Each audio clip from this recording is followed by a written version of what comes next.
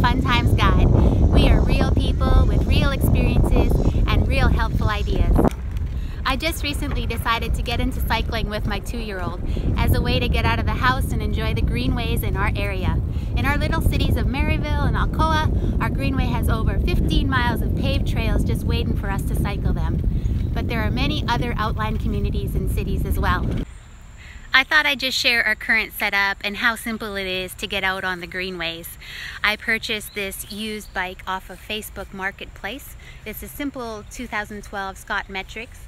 It has an aluminum alloy frame with easy pedal and 8-speed 24-gear Shimano drivetrain, 700C wheels to help me conquer the inclines without actually having to jump off and push. I really like the color, and the second-hand price of $100 was just right. I added the Thule Yep Maxi rear child seat for my son. It's a first choice for a rear mount seat among families who cycle a lot. Plus it made the top 10 list for rear mounted kid seats. I like that it offers a comfortable and safe ride for my son. The Yep Maxi is a molded, rigid, yet flexible rubber that absorbs some of the road vibration. It also has a secure 5-point harness to keep my son safe and secure in his seat. There are protective edges in the footrest in the event of a crash, plus adjustable footrests to provide confidence in both myself and my son, knowing that my most precious cargo is secure. The seat mounts quite easily and securely to my bike seat post, and not that I'll be doing much night riding, but it does have reflectors on the back. The seat is over just 8 pounds and it's relatively lightweight and built to hold my son until he reaches 49 pounds. And I'm going to show you how easy it is to mount. Yeah, hold on, honey. How easy it is to mount a 2-year-old. My son is 2.5. Okay, first things first is we make sure that we are ready to go with our helmets.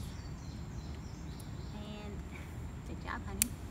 All right, and I'm always going to make sure that I have a hand on the bike. Oh, you okay? I make sure my straps are ready. All right, come on. All right, so I make sure that the bike is always like leaning towards me and on the kickstand, but I'm never gonna let go of the bike. And I make sure that the straps are already in adjustment so that it's an easy clip to get them in there. And I just make sure you get strapped in. And it's a child-proof clip system as well, which is really nice. So I don't have to worry about him playing with it. Just make sure that these are snug them down. And it does have foot straps, which I think is great just in case we do crash. I don't have to worry about his limbs flying out of the area. And like I said, I always keep a hand on the bike to make sure that there's no tip over. The other thing I want to do is make sure that the pedal is up and out of the way of the kickstand.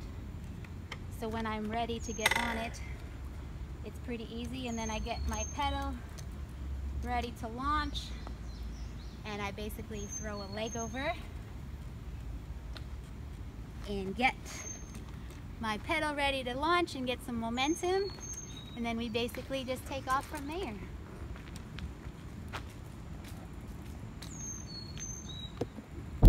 If you found this video helpful, please remember to click the like button, and even better yet, if you click subscribe, you'll be notified when we post our next video. Please be sure to click on the article link below this video to read about some other helpful tips and info to help you better prepare. I love to share my East Tennessee backyard with you, and I'll see you on my next adventure.